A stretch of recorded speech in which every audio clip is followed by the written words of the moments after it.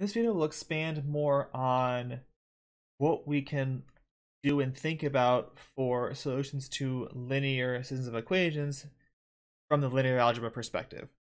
So if we have a linear system, the idea is that we can develop or find n linearly independent solutions to that system, or at least one that are linearly independent at a given point.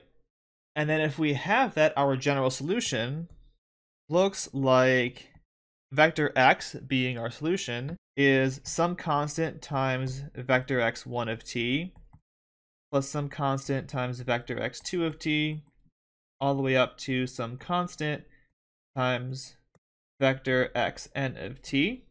But now this is sort of written in a way that looks like vector multiplication. So if I build a new matrix, a matrix capital X of t that has columns being these independent solutions that we found previously, then our general solution is really just this matrix capital X times a vector of constant c, because in each component it's exactly what this does. So solution is then vector x, little vector x, is capital X matrix times this vector c of unknown constants, where c is the vector c1 up through cn, because that's how multiplication works. Now this matrix here, x of t, is called the fundamental matrix for the system of differential equations. And we sort of phrase it this way because it gives us the setup for a general solution. Now, how do I know that? Well, let's try to use this here to meet initial conditions.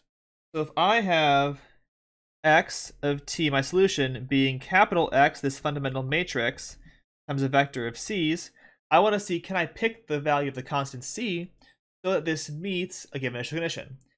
Let's say I want to use the vector b as x at t0 for my initial condition. Well, this means I want to find c so that this vector b equals capital X at t0 times c.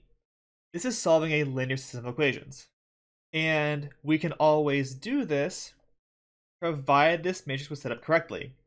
Remember, we assumed that the vectors x1 at t0 up to xn at t0 were linearly independent.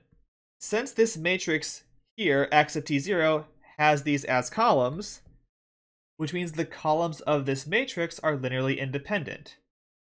From our theory, we then know that the rank of this matrix is n, and so it is invertible. This means c can always be found as the inverse of this matrix times the vector b. For any b, I have an invertible matrix, so I can always solve the system, and I can do so by multiplying by the inverse to get to this point. So we can meet any initial condition. Now, in some contexts, you would do a little bit better than this if you want to be a little more tricky with your initial solutions. So if I can find solutions x1 through xn such that the value at this t0 is the standard basis vector ei, which means it has a 1 in the ith position and a 0 everywhere else, i.e. e1 is just 1, 0, 0, 0, 0, e2 is 0, 1, 0, 0, 0, then this matrix x at t0 is just the identity matrix, because on that point I have a 1s in the diagonal and 0s everywhere else, which means the inverse is also the identity matrix. It becomes in this case really, really easy to find the constant c's.